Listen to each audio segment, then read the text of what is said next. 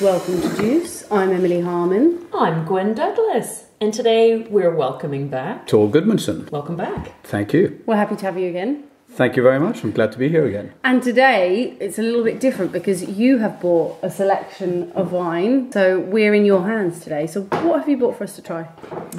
Right, so today we're going to be drinking 4 South African wines. One is some bubbles, pretty good bubbles.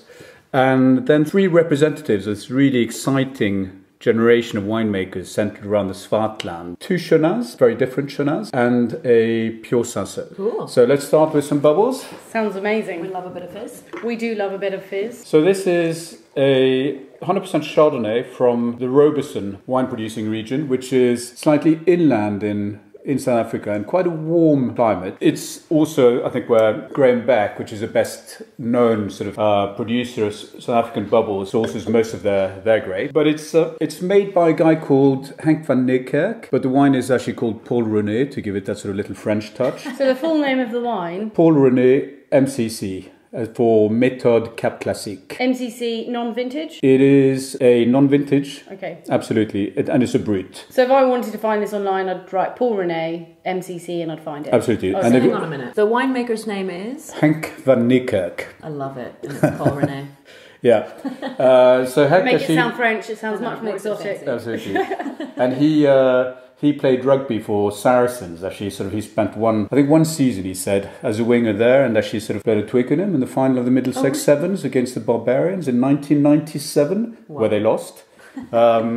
But yeah, he's a good guy generally, and him and his wife are behind this project, and they do 2 wines, a Brut and a Rosé. And we've just started shipping the Brut because I thought it was actually quite a nice bubble. So method champenoise. Absolutely. Aging on the lees. So talking about 15 months on the lees. You know, in a lot of these places in South Africa, and if you look at some of the regions where they grow Chardonnay and Pinot Noir, you've got quite a lot of cooling influence from the sea and from the winds, because there is no landmass between that southern bit there and the South Pole. But what do you think? It's very nice. I quite like it. So it's Brut, nice creaminess about it. The mousse is very delicate. It's got all those autolytic, yeasty flavours that are there that are nice, but this citrusy freshness on the finish. But it's also not super acidic. I think it's an easier session probably because your stomach's probably not going to be as upset. And I guess that's where the climate comes in as well. Yeah, I was going to say the fruit is a bit rounder. It's riper fruit. And 2015, Paarl René, MCC Brut. Food pairing. I mean, I think because it's a little rounder, I'd probably...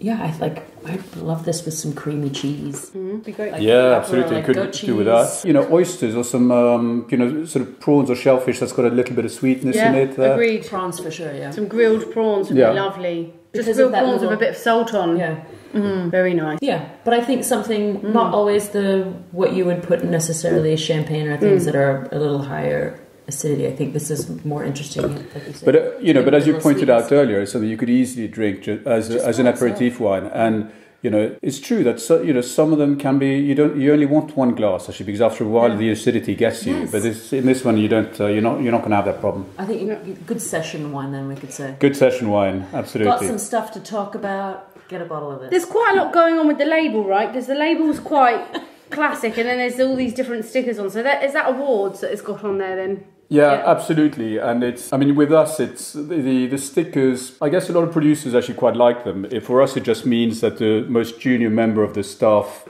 has to spend a lot of time peeling them off, because we don't like stickers at the wine rooms. Yeah. Do you have like an implement that you use for scraping stickers? Or just fingernails. Just a fingernail. So everybody's like frantically filing down their nails before work because they don't have to do that job. Not on sticker duty. But you actually peel them off beforehand. Yeah. Yeah, fair enough, because it makes it look a bit cheap. It does it's a bit tacky. It's a bit Dan Murphy's. Dan Murphy's is like a chain of bottle shops or wine and spirit shop in Australia. What I'm interested about here is I can see this one sticker and it says SA Women's Wine and Spirits Awards. Little drawing of like a woman. Well, that's why I say it's a good session wine. If you've got things to talk to your girlfriends about, get a bottle of this. not going to get gut rot from that. Gut rot. It means We are only promoting non-gut rot wines. I think it's interesting that there should just be that panel should have set itself up as a women judging wines. So it's just women judging wines. I think power to them. Why do women need a separate category for judging? Really annoying. I mean, they do this in tattooing a lot because they'll have like women's conventions. And as much as I understand that women need a platform for some things, it's also having those things sometimes keeps us too separate. Well, we have to have like our own special little club on the side. World's 50 best restaurants awards. And then they do female chef. What? We need a separate category because we're not good enough to compete with the men. Sorry. No, I mean, I see your point, but I think I'd like to challenge any man that thinks he can do his job better than I can. So if you that's a good point. But we'd love to meet you. food industry and the wine industry is still sort of massively male dominated. Sure. Yeah, I understand. So you can see why people try. They're pushing back. Yeah, absolutely. British Icelanders sort of wine awards. My category. Yeah, that's definitely a niche. Yeah, You're carving your own niche there.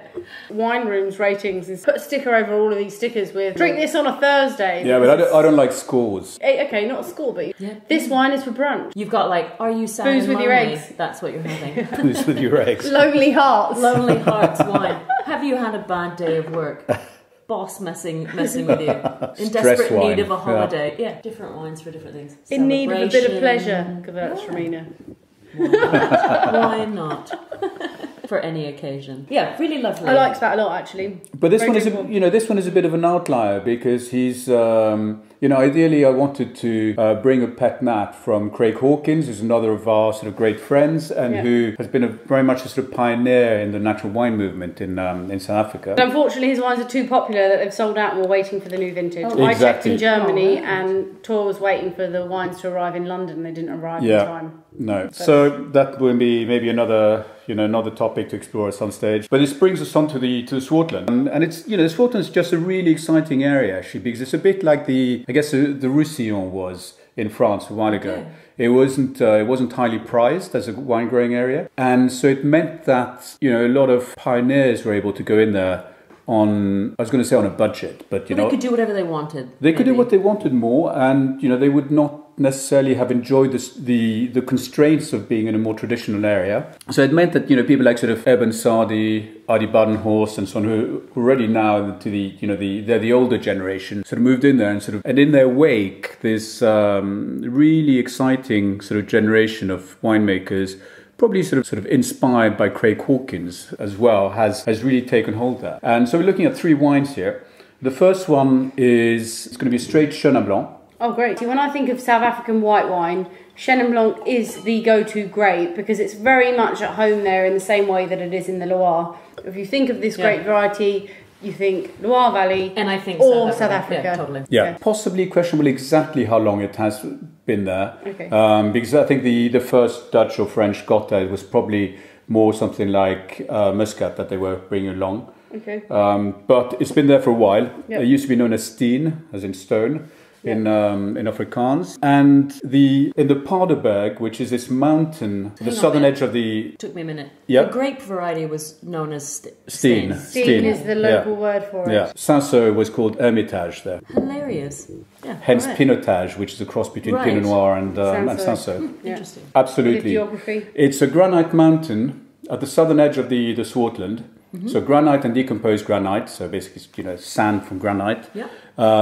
It seems to have a particular affinity for Chenin Blanc. Okay. It produces some of the greatest Chenin Blancs, I think, anywhere in the world. And you can have arguments about whether the Loire is better or other. There's different terroirs, right. But this is definitely a very interesting terroir. It's still in its infancy over there, but I think it's definitely the place where you're going to see some single vineyards, some real sort of crus being sort of labelled there. So the first one, how do you say that? Swerwer.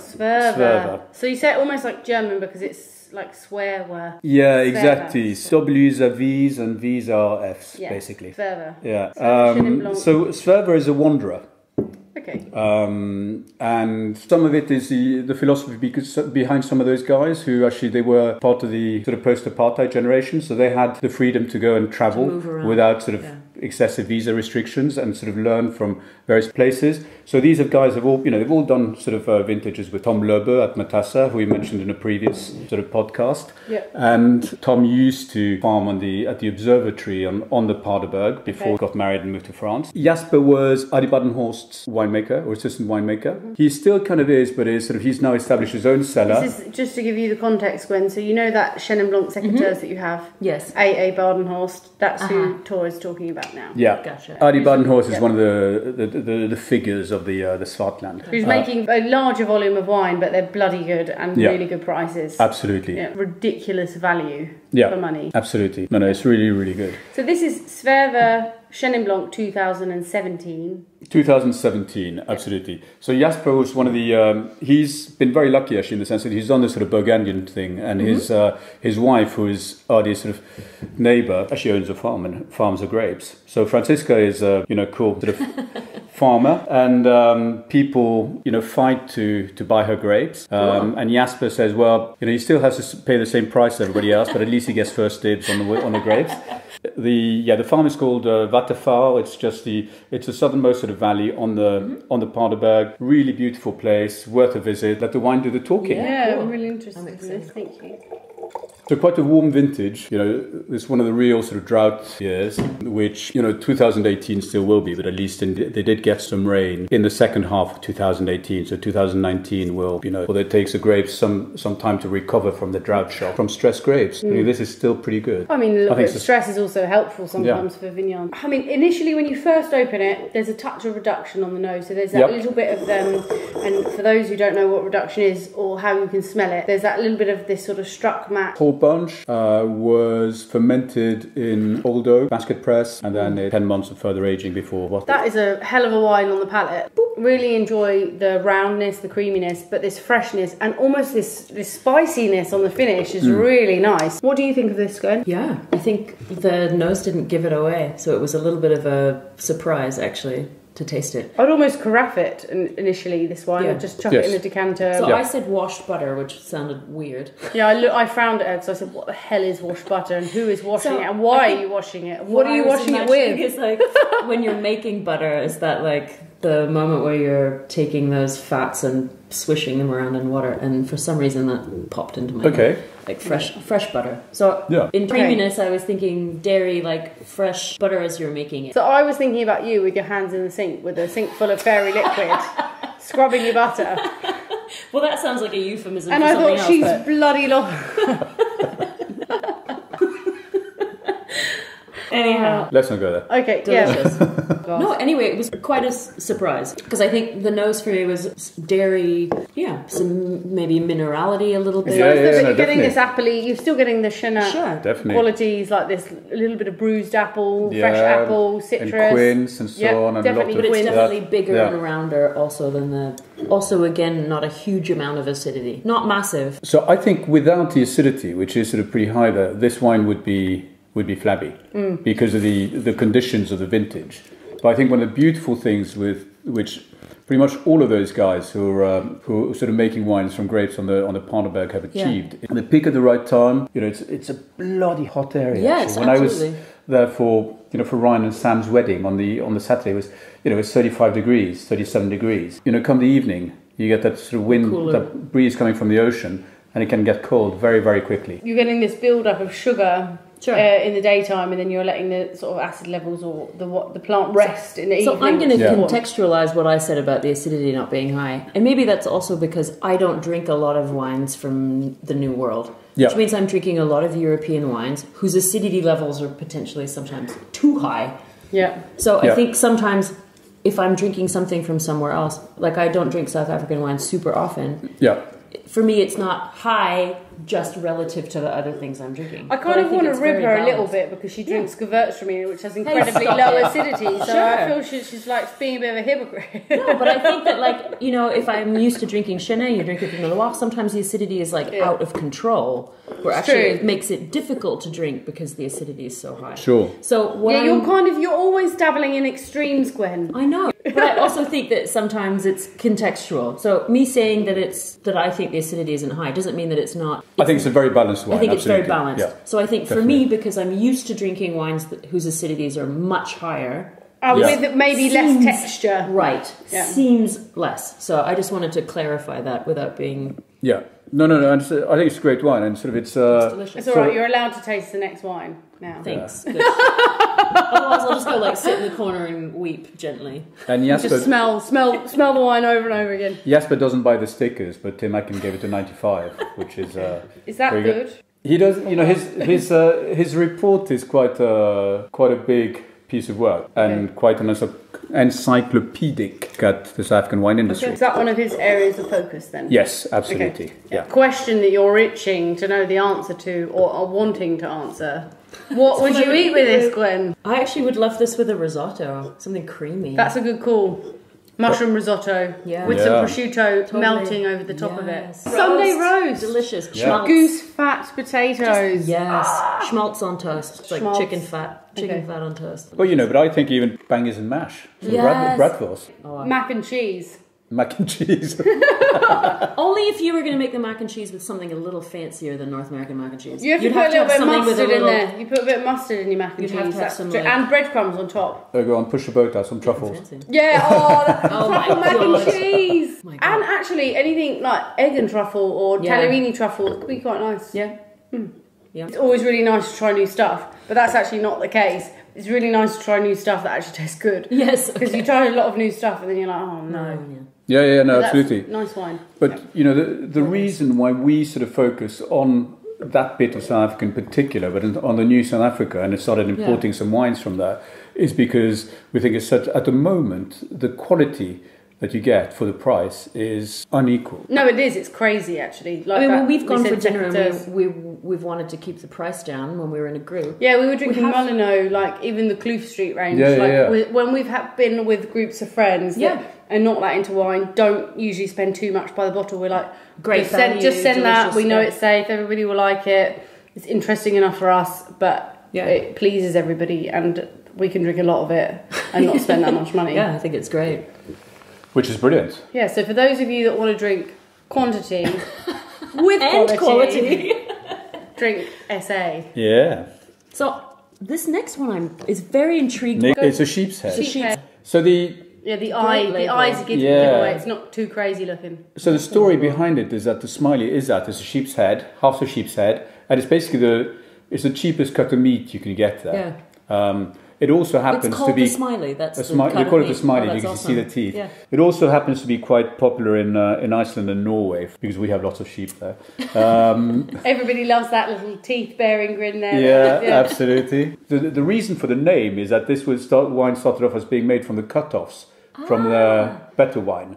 So we said, this is a cheap cut. This is Smiley. I love it already. But Emily has tried it. I met Ryan and Sam in the summer in August. Thank you. Actually at Wine Rooms, Brackenbury Wine Rooms, and got to taste a large amount of their wines, and I was really impressed. I'd only heard about the wines through tour before, and I hadn't had an opportunity to try them, and I was really impressed with all of the wines, and they're two very decent people, so it's also nice to meet good people making delicious wine. And Ryan he's a fantastic geek in the sense that he is so geeky but so enthusiastic. He loves his subject so much.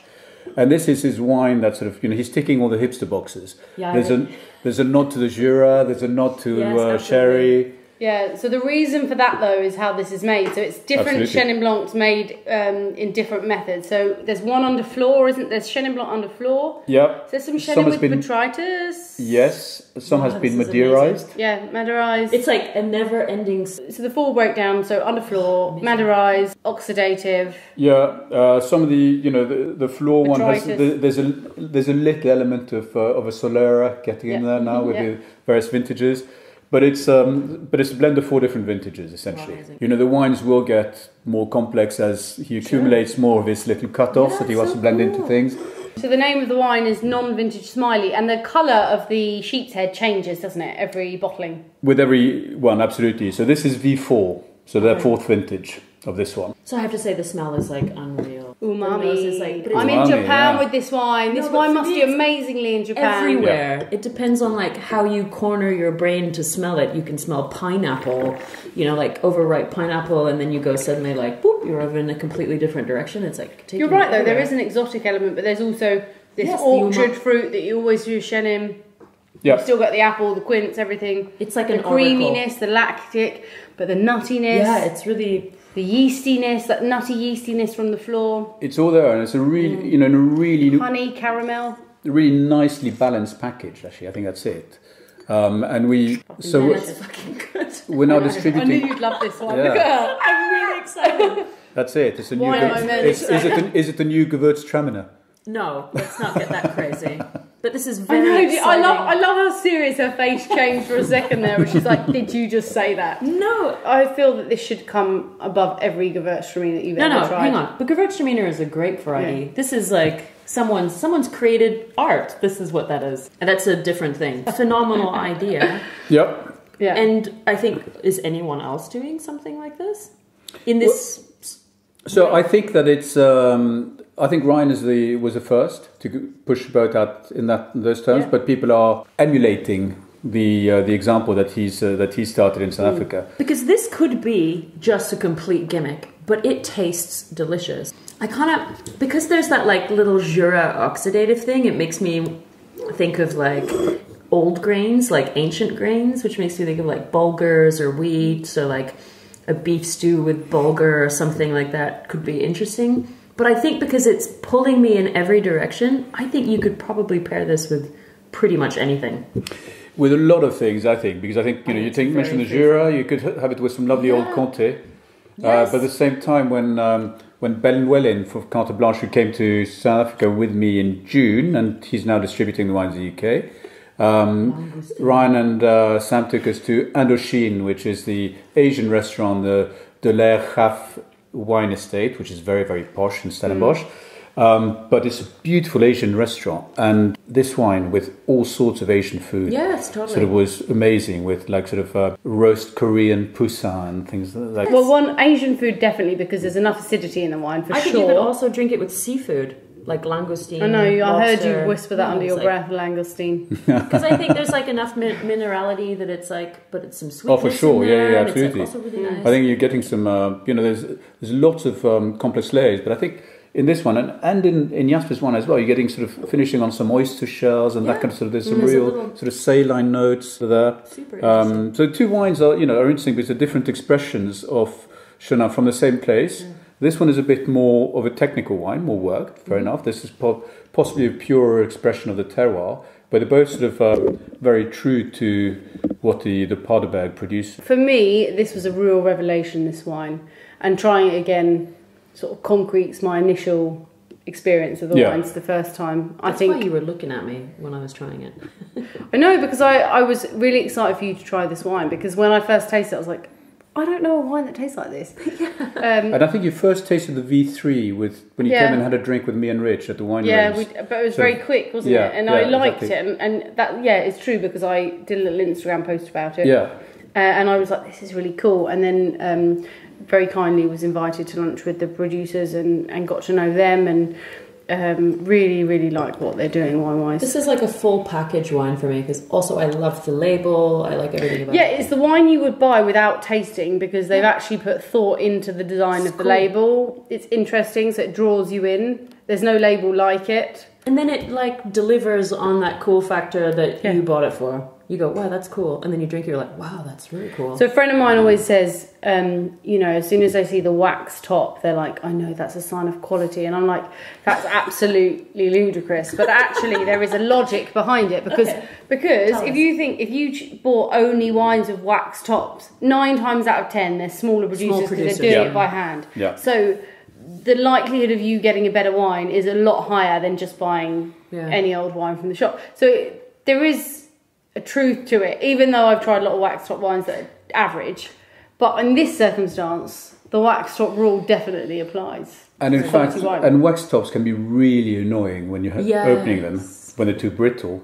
But luckily the it's Sapphirs quite- seem to put a lot more plastic into their wax or something, so it's actually quite... Is it plastic or paraffin? Don't know, actually. But someone was saying you just have to like rub the top, Really? rub it with your thumb for a What's couple this, minutes. Gwen? I know. Where were you when somebody said just rub the top of it? But actually it works because if you soften the wax just enough, you don't get any, there's no crack, there's no dust. It actually comes out just in a boop. That's an official term. Hashtag boop. But it really works, so now I do it at home. Stop doing the gestures, please stop doing the gestures. Well, next time I'm sort of faced with a bottle of François Cotas, I'll Next time you're on a date and you're rubbing that wax on the top. There was a commercial for like ketchup years ago, I think in like Sweden or Norway or something. But it was this television commercial about like a young couple on a date. And you know, you don't see anything below the chest. And he's like, you know, it's just like a ketchup bottle. And then you don't see anything else, but you just hear, and he screams. And then like, Heinz. It's one of the greatest commercials ever made. I've not seen that, and I definitely need to see it. I have a thing for old advertisements, but yeah. Sure, it's on YouTube. It is definitely on YouTube. Because there's one more bottle, and you have it placed after this one. So it's a red, actually, and so the guy who makes it, you know, a man after your heart, I would think, sort of, because he now gets his tattoo artist to do all his wine labels. So I don't know if he did this one, but the current generation of wine labels are now all designed by his tattoo artist. So I'm going to make a little aside right here. Any winemakers looking for labels, please contact me. I'd love to make some wine labels. So Tremaine was the winemaker for the Molyneux. Mm-hmm. Went independent about 3 years ago. Mm-hmm. I think so. The first vintage of this that we sort of tasted, he'd actually made in a plastic tub and covered with cling film. Basically, amazing. It was that size of production. Punk rock, so it fits the label. Yeah, absolutely, and it's just a you know, I think it's a lovely fresh expression of Cinsault, and I mean, Cinsault is a great. I don't know what you think, Emily. Sort of, for example, but how much Cinsault do you come across? No, I've tasted a few, but I was actually going to say the same thing to you. But I mean, Cinsault is an interesting grape variety. It's quite a large grape with a thicker skin than Pinot, but still not. The skin's not too thick, and the plants produce quite a lot of fruit as well. So it's quite easy to have quite boring Cinsault because they can yield quite a lot of fruit.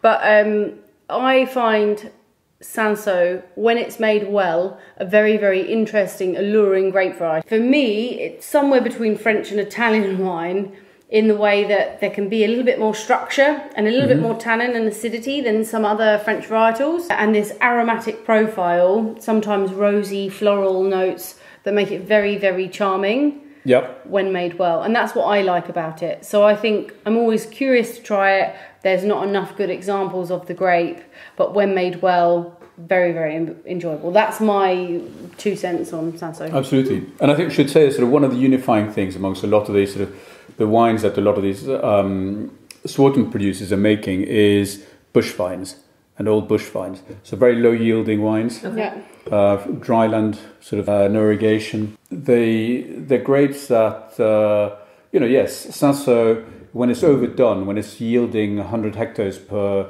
hectare, is watering and boring. But this is, you know, more likely to be sort of 20 to 25 or something like that. So you're getting that sort of extra sort of concentration. So a lot of fruit, not a lot of tannin, but it's a lovely wine. What I love about this, the wine's almost transparent. Yes, it's really you can see through it. It's lovely. Yeah. It's like a pair of tights. Rancher. 20 denier tights. Ooh, hello. Yeah, it's very, very clear. It appears a little bit like Pinot Noir in the glass. Yes. And I like it because there is this sort of savoury, almost chemically sort of back note, like this tarry-ness to it, which makes it interesting. Yet it's very fruity. It's very, yeah. There's a lot of, you know, fruit sweetness sort of coming through that. So it's actually quite, I think it's actually quite an easy wine to enjoy, and actually...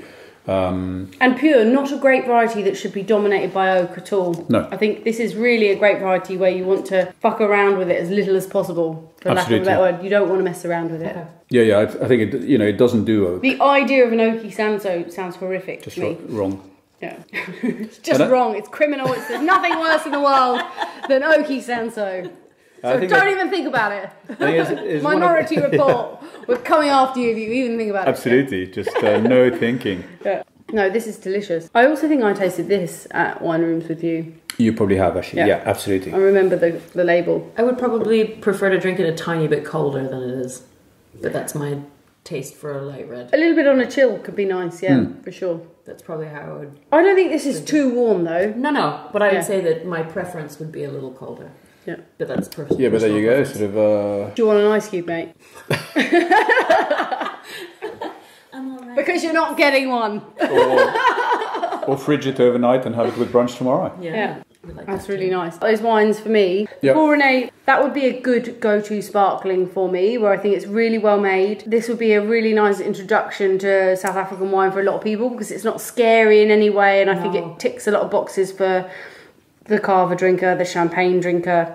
Great brunch wine because it's rounder, easier. Yeah. I think, maybe for the cava drinker or a good cremant. And then I think the other wines... For me, I almost feel they have a bit more personality, particularly the last two that we tried. I love that Smiley because it's such an individual, singular wine. It's hard to decide my favourite, but I'd be somewhere between Smiley and this Cinsault because I love the purity of the Cinsault. It's delicate, but it's giving with its fruit and its flavour. That would be where I'm at. And not because the first Chenin was I really like nice. the first Chenin. Yeah. So Gwen, a quick recap. Your foods for those three wines? So this is what I'm trying to figure out the foods for this Cinsault because I have to say, as a novice, don't know if I've ever had any single varietal Cinsault. Yep. So I actually don't know this grape that well. This is a very good starting point for you, Gwen, for the grape variety, I think. I think this really represents all of the positive things of that grape variety. It's very nice, very light. I'm going to ask you guys what you would eat with this because I think I have some ideas. Grilled quail with pomegranate. Yeah, I've been thinking about it. I've been thinking about it for a while. So at Marito Hackney Road, they were doing these grilled quails with like pomegranate molasses and stuff, and I think that would be killer with this. Yeah. Like a light meat that's not too strongly flavoured. Very specific. Middle Eastern light meat grills. Yeah, chicken, Middle Eastern chicken. Yeah, I think with all these wines also you've got to think of the place and the fact that these guys love their barbecues, their braais. Yes. So all of these wines would go really well with sort of bride shellfish or bride sort of meats or that kind of thing. Because the only reason I didn't say anything is because it was actually going to go back to a sort of in between two of the things that I'd said before, which I actually think, again, a mushrooms risotto or old grains or something sort of... Because there's this, like, umami-ness about it, but also a lightness. So you don't want to, like, overkill it with something too heavy. Yeah. No, when we go to see Jasper, for example, he sort of, he'll drive us into the sort of vineyards and sort of suddenly he'll have set up a braai. He's doing some blue wildebeest sort of in there to have with the wine. Yeah, wow. Brilliant. It's amazing. We'll talk about it after. I want to know what one. No, I want to do it on. What is it? The fuck is a wildebeest? What is it? Because I imagine something really crazy when I hear that. I imagine a warthog. I imagine. Yeah, you're right. Pumbaa from The Lion King. Pumbaa, but Pumbaa. I was like, she said Pumbaa, and I went, I don't know what the fuck she's on about. He's a warthog. Then she said Lion King, and I went, okay. Yeah, Pumbaa gone wild though, like wildebeest. Potentially bring back, what was it? Pork enhancer. But it's not a pork booster. Pork booster and porkiness. So from the episode a couple of weeks ago, we would say pork booster. Yeah, so wildebeest is like a... Is it a pork booster? No, I think it's not a pork. I think it's more in the antelope family. I have to be honest, I did think it was somewhere between an antelope and a Pumbaa. Shut your face! What are you even talking about? You know like, oh yeah, I totally thought it was... Yeah, I knew you were wrong, but I didn't say anything. Oh, I think I think an antelope is also a bit Lion King though, isn't it? It would be something from the Lion King. Don't right now. It was one of the animals from the Lion King is what we have. Yeah, but I don't think it was a lion. I'm literally crying right now. It's really... difficult. So maybe your next theme should be Eat Your Way Through the Lion King or the Jungle Book or something. Yeah, or just like, what is a wildebeest? Who knows? Who can let us know? Who can let us know? What does a wildebeest look like? Can someone send us a picture of a wildebeest? Please, somebody. But like a picture you took. Do people take pictures of wildebeest? I feel like sure they're they like do. one of those animals that exist, but we don't really know they exist. They're like a mythical... Can we get David Attenborough on the podcast to be like, we definitely know that they exist, and they have existed for many I know. millennia. I would absolutely... My life would be complete if David Attenborough ever came on our podcast. I mean, I love him to bits. I think try. there is no one better on TV than No, David he's- Attenborough. There's David Attenborough, then there's Sir Trevor McDonald, then there's Michael Caine, and it doesn't really get much Wow. better than that. I would love... David Attenborough could read me bedtime stories forever. It'd be the greatest thing. Just the loveliest It's hot. voice. No, I just love his voice. I could fall asleep to that voice. Good night. Anyway, Journalist. I feel like we should write to him and say, please come on our podcast and talk about wildebeest. I think you might need to do image as well as sound for David Attenborough. Yeah. Boom. Really lovely tasting with you. Thank you so much, Thor, for bringing 4 wines that neither of us... Well, I knew 2 of them very briefly, but actually really nice to sort of delve into them for both of us, I think, Gwen. We'll definitely be exploring South Africa a little bit more. One day we will make it there together. Yes, it would be lovely. I've never been. I'd love to visit. For those people who want to find these wines, Germany, I don't think they're being distributed, at least to my knowledge at the moment. But sorry, guys. So the UK... So Wine Rooms has them. Carte Blanche Wines distributes them to the trade. Any wine shops? And the Good Wine Shop has them. Great. Okay, great. The Quality Wine Shop, Gus has them. Huh? Great. So they're available in a few places.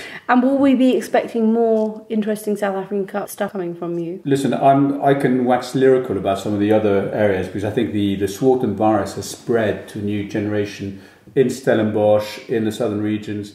So we'll have to meet up again and try some more South African stuff with you. We might have to do that. Yeah. So for those of you, we'll post links and we'll tag in all the winemakers and where to find the wines in the UK, of course. But obviously go down and visit Thor and his crew at all of the wine rooms that you can find. Yeah. Or if you're in Liverpool, Bobby at Bunch Wine Bar in Liverpool. Oh, really? Okay, great. Oh, I've got lots of clients in Liverpool. I'll Yeah, send them your way. Send them your way. There you go. Very fun. But for those of you that want to stay in touch with us and stay tuned to all of our news, you can find us on Instagram at juice.podcast. And you can find us at Twitter at juice_podcast. and on the website at juice.show, where you can also find a link to email us. And we really would love to see your wine bottles, what you're drinking, what you're eating for lunch, whatever. Show us your sessions. Thank you again, Thor, for visiting us. Again, thank know. you. 2 times. We're very privileged to have your company. I mean, you know how to treat the ladies right. You brought us 4 bottles, so I think definitely we'll have you again. Yeah. So, Emily, until next week. Thank you, Gwen. And thank you, Thor. All Thank good. you. Cheers, guys. Cheers. Cheers. Cheers to SA. Cool. Cheers to you guys.